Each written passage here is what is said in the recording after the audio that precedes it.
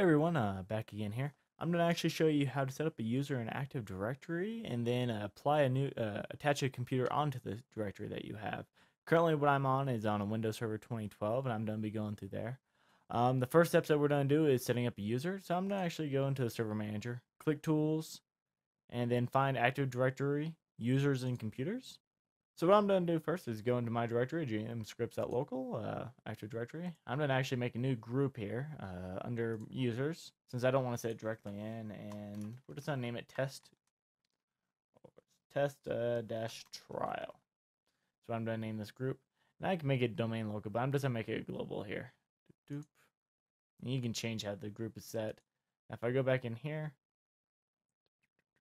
you should find it, trial. All right. So that's the group that I'm going to attach this user to. So I'm going to go new, user. Okay, we're going to make this user. I'm just going to name it Garrett, last name. I'm not going to worry about. Okay, so now I need a login for my user. And I'm just going to make it Garrett. Now, depending if you have a large domain, you might make it like b.garrett or Garrett. Oops, I spelled Barrett. Garrett B, or you might spell out their whole name. It's up to you how you want to do it. In this case, I'm just going to do Garrett. What you see down here is user login name pre-2000. You're probably not done hit to 2000 anymore, but they still have it. It's still included. As you can see, it just changes. Another way to call the name. If I click next, now I need to set a password for myself. Set up a simple password here that I can remember. All right.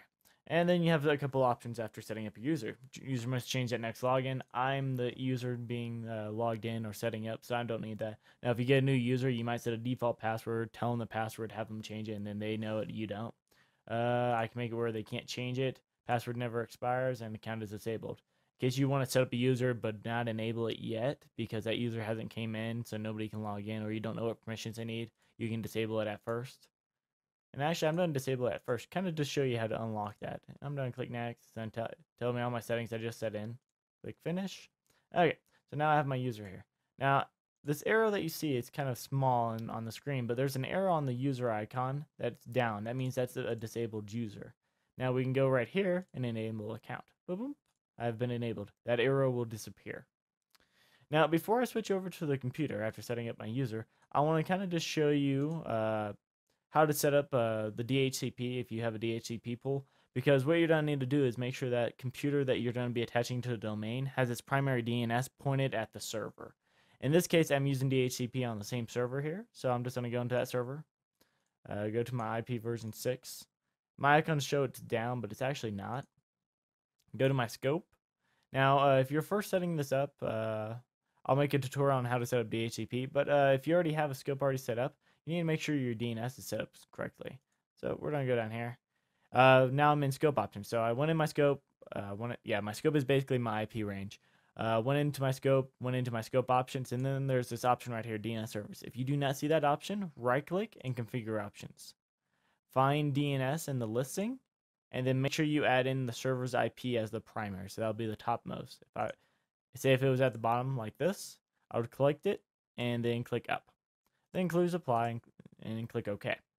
Now, after you have all that set up, the actual computer that you're connecting to the server to set up that user and attach the computer onto it should actually pull DNS correctly.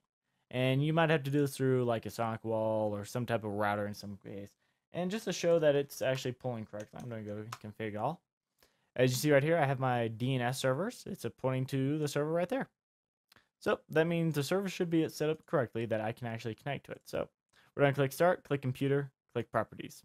I'm doing this on a Windows 2000.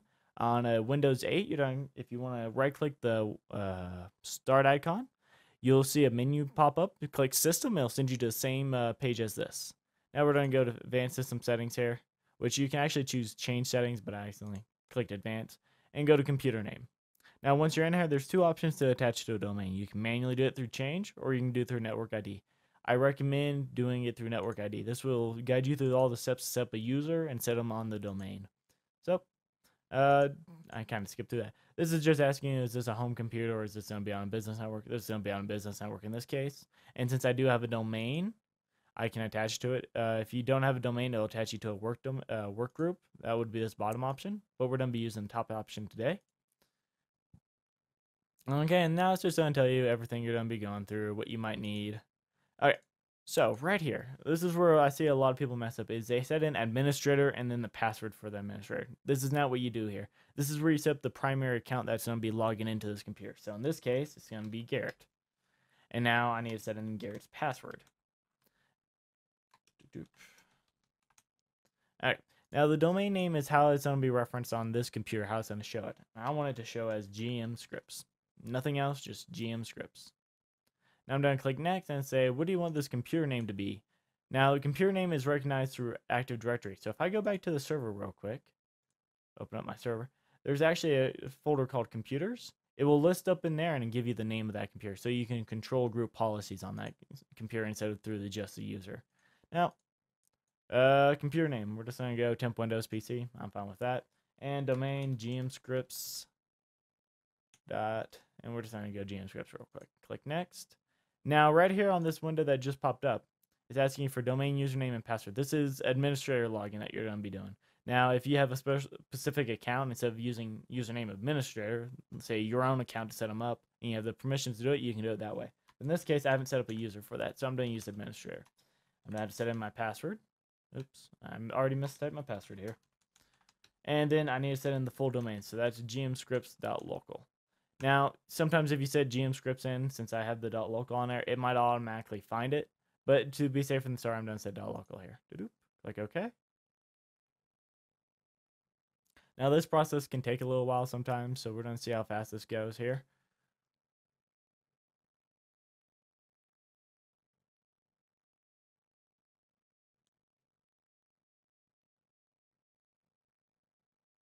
Okay, so mine actually connected to the group. What it just did is it tried to connect to the domain. If it failed at connecting to the domain, it would have popped up another error saying, this is not found, please try another login credentials. I found the domain. So upon finding the domain, it will pull down the group policies for basic computers, the default policy. Since I haven't changed anything there, all the settings get pulled over. Now, next thing, okay, add the following domain user account, click next. Okay, now what do I want Garrett to be? Do I want him to be a standard account or administrator? Now, administrator allows them to install, change things, as you can see right here. It also means the settings that you set in group policy, the default or specific to the machine, you can change what the administrator does in a standard account. And standard account can't do really anything other than run programs. Now, there's other options like backup operator, and I'm not going to go into details on these. There's just other options that you can do. I'm going to go administrator here because I want to make Garrett be able to administrate the computer by installing software and everything. And I'm done. Click finish. Click OK. Now, as you can tell, it said, oh, you don't need to restart the computer. So we're going to go restart now. So while that's restarting, let's go back over to the server here and let's make another user. So new user. Now, I want this user to be, I'm just going to say my last name, Bailey. I want the username to be Bailey. Set in a password for him. And we're going to make it where I don't have to change my password. User cannot and never expires for right now. Click finish. Okay, so I created my new user. Now I made this group over here. It's called test trial. Now let's go and attach some people to it. So we're going to go properties, members. You see no members on it. So we're going to go add, type in Garrett, check name, found it instantly. Click OK. Go here again. And let's go Bailey, check names. I attached. Now the reason why I created a second user is so that I can show you how to attach a user that has, if the computer is already on the domain, how to add that user onto that computer. So in this case, my computer's still starting up here. The reason why I created a group is later on my further on my tutorials, I'm going to actually show you how to change group policies, and you can apply it to a specific group here. Now I'm here. Since I'm remoted in, it's kind of hard, so I'm going to go like that. Now type in my password. And you see it's loading in. If it fails, it'll actually give me a password. Currently no logon server available. I'm pretty sure the DNS did not pull correctly. And let's try this again.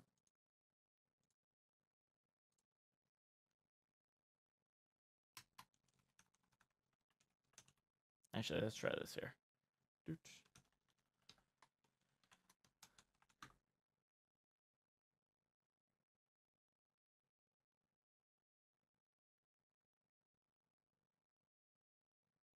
Okay, so what happened, I just ran into is case sensitivity. I had a capital user of Garrett instead of a lowercase user of Garrett, and that can come into an issue. In this case, that's what I did, because if I double click my user right here, and I can go to account, everything is in lowercase. What I did is attach with uppercase, so that will run into an issue sometimes. I don't know if it's been countered or found a fix for that. I haven't tried, but just to be a heads up, if this is all lowercase, you need to set it lowercase in here. As you can tell, I set it uppercase, caused an error.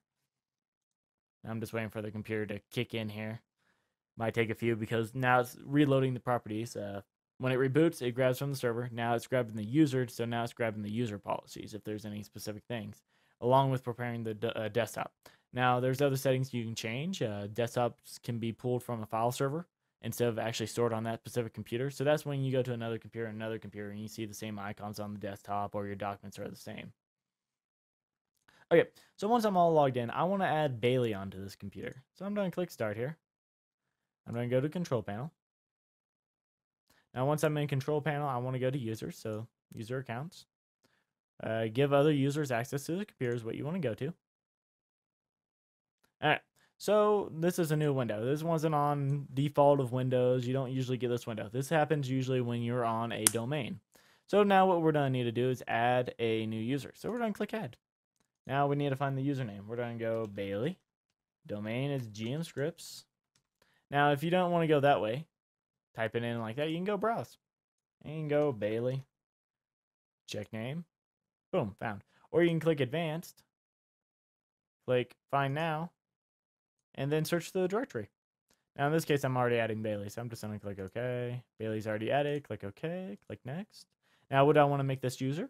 Do I want to make him a standard or administrator? I'm going to make him standard. Click OK. So now you'll see the user, what permissions he has on this computer. So basically, domain is what you're grabbing it from. So that'll be from the server. The group is what permissions they have on this computer. Now you can change this later in case you want to make an administrator or choose another in case you make another group. But in this case, he's going to be a standard user. Now there's this advanced tab where you can manage passwords, change advanced settings. And I'm not going to go into that. See, as you can tell, it pops up random things. In this case, that popped up users and groups, what you would be using if you had a normal computer that wasn't on the domain. Or if you need to reactivate an account through the domain. And that's another story. Now I'm going to click OK. And I'm just going to show you that user has been attached. So I'm going to click Log Off here. Okay. Let's do Control-Delete. Now it's going to pop up with Garrett. So we're going to click Switch and choose Other User. When you're on the domain, I'm going to go right back to the screen. When you're on the domain, it doesn't actually show you the user's names. Now, if you're still logged in, it will keep on showing that username. But since I logged off, that name will disappear after I choose Other User. I'm going to go Bailey, and I'm going to log in here. And my numlock has been turned off on me. Doop. Another setting that you'll notice if you are remoting in or if you set up a computer on the domain, numlock is usually by default turned off. So when somebody logs off, numlock turns itself back off if it was on. You can change that settings in default policies. Now, right now, I'm just trying to show you that I can log in as Bailey. But that's how simple it is to set up Active Directory in a computer to attach to that Active Directory. In my previous tutorial, I showed you how to install it. So I hope that was helpful, and I hope this was helpful on showing you how to attach a computer and make users that can log on to that computer. Currently, Windows Server 2012 can support all the way back to XP, last time I checked, even though XP is extinct and you shouldn't be using it anymore. Latest one, the farthest back right now should be Vista that you can be using. That will be coming up on its due date sooner or later. And I think 2003 server has gone out of date, so please be aware of what you're using for this. In this case, I'm using a test trial with the newest software. Other than Windows 7, as you can tell here. Windows 10 runs the same way. The network ID settings and all that has been passed down since XP, so you shouldn't run into any issue if you run through that. But always be aware, you do need your DNS pointing back to your Active Directory server. And if there's any questions, please leave a comment at the end of this tutorial. Send me a message, and I'll be happy to help you guys. Hope you enjoyed. Thank you very much.